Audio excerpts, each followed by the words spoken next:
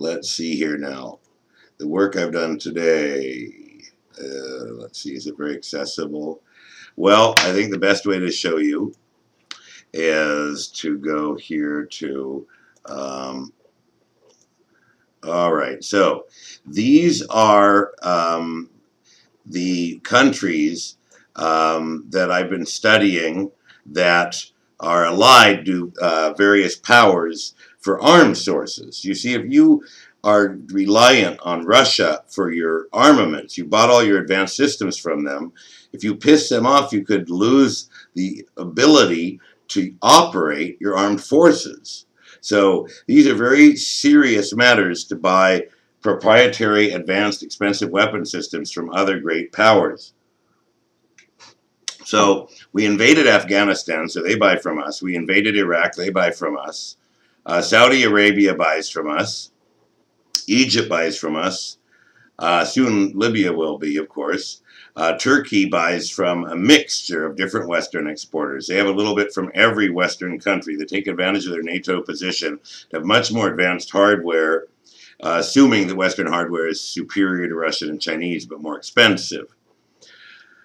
Okay, so now what we look at is countries that primarily import from Russia, Kazakhstan, Mongolia, India, Iran, Vietnam, and they have the largest penetration into Africa.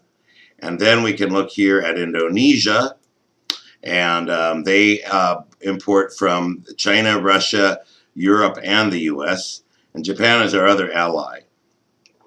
So that's going to come in handy later. So let's walk through this foreign military sales business.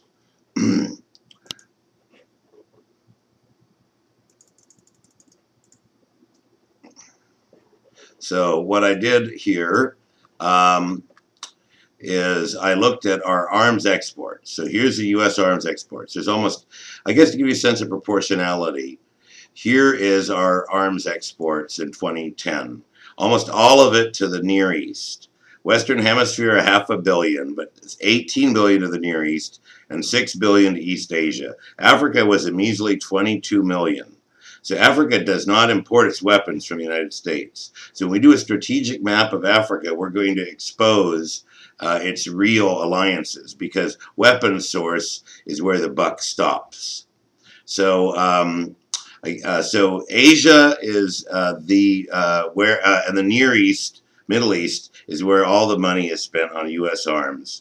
But India imports 82% of her arms from America. Pakistan has many more contracts, as far as I can tell, with China than the U.S. Burma, definitely with China.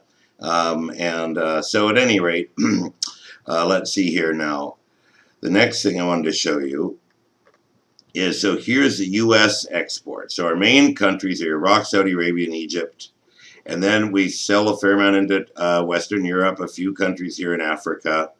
As you see, these are amounts as little as $100,000.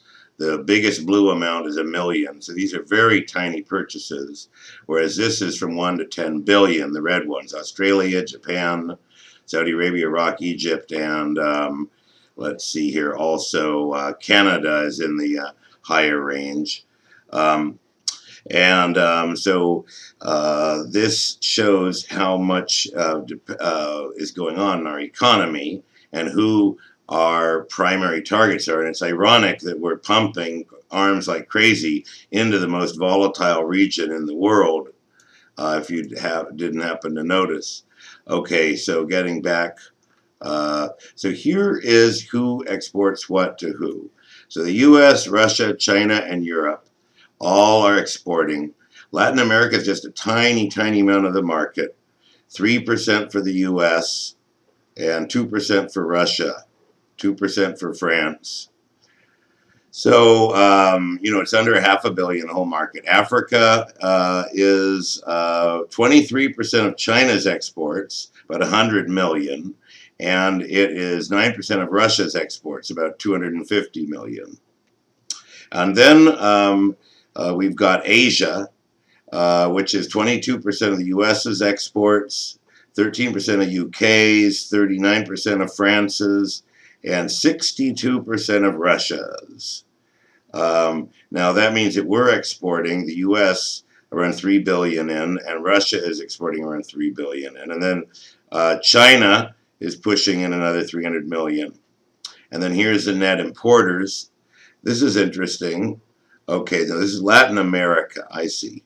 Mainly US, Africa almost entirely Russia and China, Asia mainly the US, and then North Africa and the Middle East mainly the US. So okay, and then here are the countries that we've sold the most systems into: United Arab Emirates, Qatar, Iraq, Australia, Saudi Arabia, Egypt. So you can see why we didn't unseat the Egyptian military, perhaps, since they're 5% of our arms exports. And Japan, Israel, Korea, Jordan, Malaysia. But right in around here, we start no longer being the primary supplier, probably. Okay. Let's see here. I think that just about does it for that portion. So thank you, and good night, and good luck.